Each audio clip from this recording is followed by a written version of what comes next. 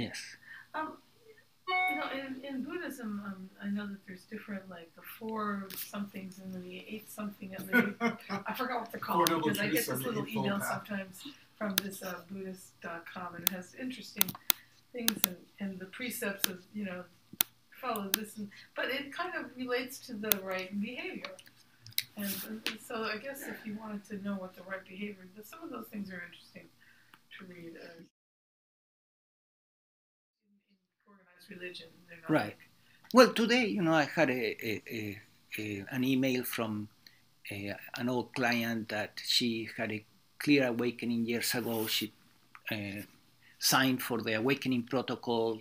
She had been in the yoga path for 20 years or more, was a teacher, a trainer, and very, very good in her specialty, a high difficult aspect or methodology of the hatha yogas.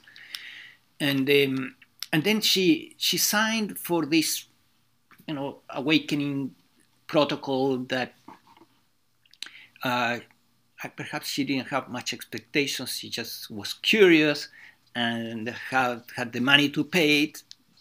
And so she, we had the awakening protocol, and she, in those 3 hours, she had a clear awakening. And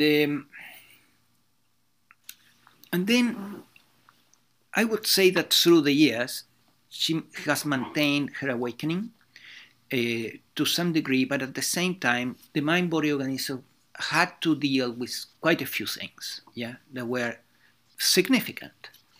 So in this process, she tells me in her email that she has been going again into the, I think, sutras, or the, where is the, oh, the eight steps of Patanjali that start with Yama Niyama.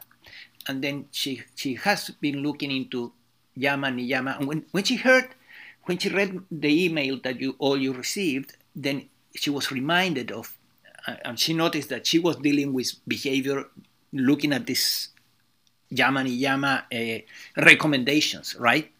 So, as Mindy is saying, in Buddhism, you know, there are so many recommendations about Yama Niyama, or do's and don'ts. Same in Hinduism, same in the yogis, same the Christian traditions with the 10 Commandments and all these recommendations.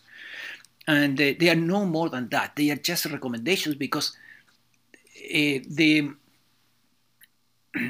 every situation in life can be extremely complex, and then it needs to be discerned from the Buddhic mind. It needs to be discerned from intuition, and it cannot be discerned just by following a rule.